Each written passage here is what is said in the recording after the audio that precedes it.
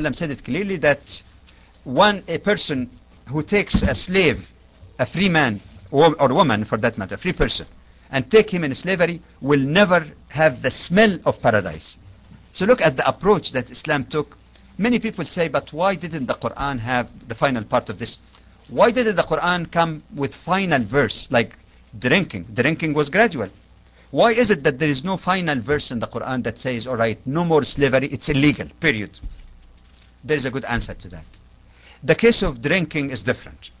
You can be detoxified from drugs or drinking in a span of a few years. And we all know that the laws of Islam, including laws about slavery and other things, were not revealed in most of the life of the Prophet ﷺ. Most of his mission, 13 years in Mecca, there was no laws because Muslims were small in number and persecuted. When they went to Medina, the first few years were years of struggle to survive because they were attacked in one after the other by the pagan Arabs. So the completion of the laws or the Sharia was only limited to the remaining few years of the life of the Prophet. These few years were enough to get people detoxified from booze and drugs and all of that, but it was not enough for such a deep-rooted institution like slavery that you can just overnight you do it. And you know what happened in America when somebody tried to do it immediately and bluntly? Lincoln, what happened? A civil war, and people, some slaves even were just thrown free without being prepared even to be independent. So it was actually a setback in one sense. And some of the slaves have to go back and beg their masters to take them. But Islam provided this opening. The Prophet died before that, but if people and Muslims honestly followed that approach, that spirit of the Quran, it could have disappeared. But for some Muslims later to engage in slave trade or doing anything today that's contrary to the teaching of the Quran, say, oh, but there is no ultimate prohibition, it is disregarding the spirit of the law. Forgive me for the answer again, because that question is a very, that's a toughie. So that's why I had to spend time. Less toughy questions, I'll go quick on it. Okay, you want to rotate? Okay, no problem. The question is, people say that wearing pants is haram. Is it or is it not? There is no text in the Quran and Hadith that directly say that pants in themselves are haram.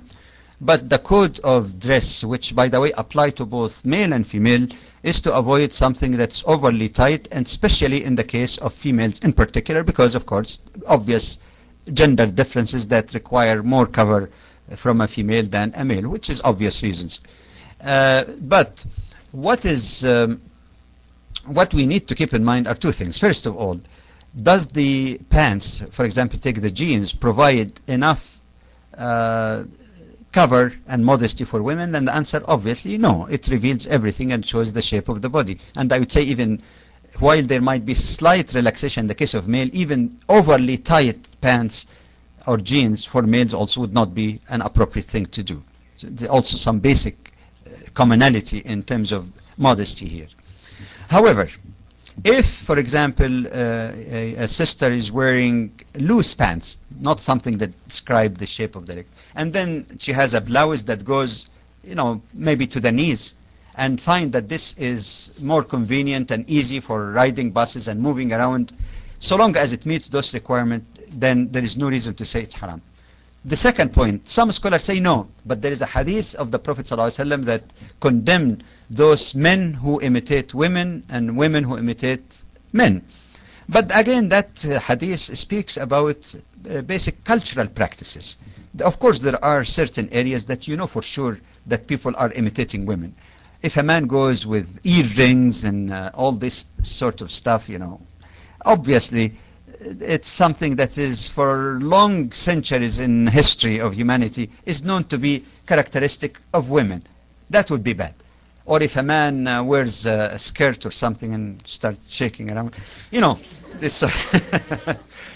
So that these things are really obvious. But to say that pants, if they meet the Islamic, you see, the hadith did not say pants or dresses. The hadith didn't say that. And even the ayah in the Quran that speak about garment has been interpreted as a requirement or desirable. There are different opinions on that. But what I'm saying basically, that how can we say pants in themselves are haram? In Pakistan and in the Indian subcontinent in general, Indo-Pakistani subcontinent. For generations, some Pakistani sisters who are observant of the main parameters, Islam doesn't say design, parameters of Islamic dress, have been using what they call it, the sharwal, which is loose pants, but they have also the blouse that goes to their knees. In a situation like that, you cannot say that they are imitating men, because they have a distinct design. If it meets the Sharia requirement, there is no harm of using this. Having said that much, because I want to be very careful, not just using the term haram loosely like this, I must say that there is no question in my mind that a loose dress or jilbab is the best, for it conceals. It's beautiful, it's graceful, but in the meantime it conceals, the beauty of the woman's body much better perhaps even than a pants and a blouse, even though it could be like a minimum requirement if it's loose enough for that purpose. Okay?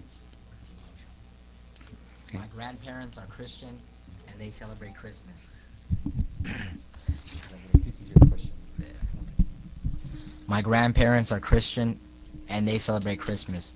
They know that I am a Muslim and I do not celebrate Christmas, but they still give me gifts and invite my family over for dinner.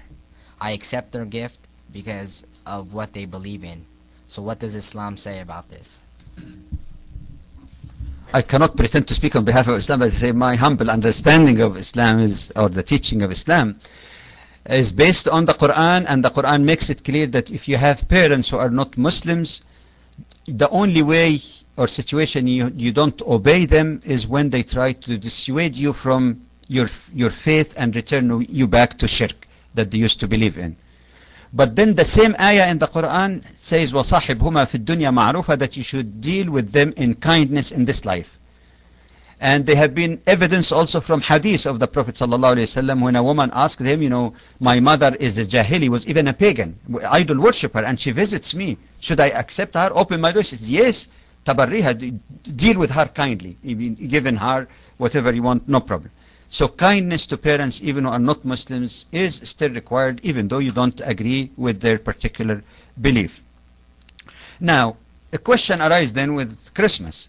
The answer here must take into consideration the situation we live here in North America, not just to get a ready-made fatwa that was meant for people living in a Muslim country. Obviously, if as a Muslim somebody is inviting me to Christmas party, it would be desirable not to go really, because that's not my celebration. But when it's your own parents and it is part of your kindness to your parents, then there is no harm of accepting that, but not to participate in something strictly prohibited. For example, religious service that involves shirk, I don't have to be in that. If they're drinking, you just say, all right, tell them, I am your son, I am your daughter, but I'd appreciate, I don't mind coming to have Christmas dinner with you. This is basically a social function. But please no drink, because my religion doesn't allow me to sit on a table where, wine.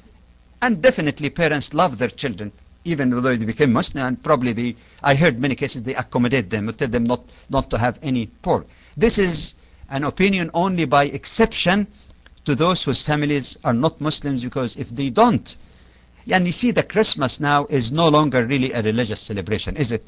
It became more like a family reunion, the children coming from various parts. And it would be rude and inappropriate and counterproductive for da'wah to say to your parents, you go to H, I'm not going to be any part of this. So by exception, I think we should keep that in mind. There was a sister raising her hand in the back here. I don't know whether it might be a rejoinder on the question. Should we give her a chance? Because she was raising her hand for some time. Yeah.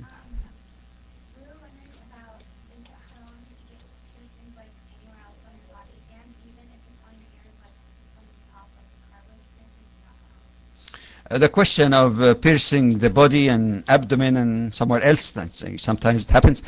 No, it's, I would say, the piercing which is commonly understood to be part of historical adornment of women, like women piercing their ears for earrings or anything of that nature, that's fine.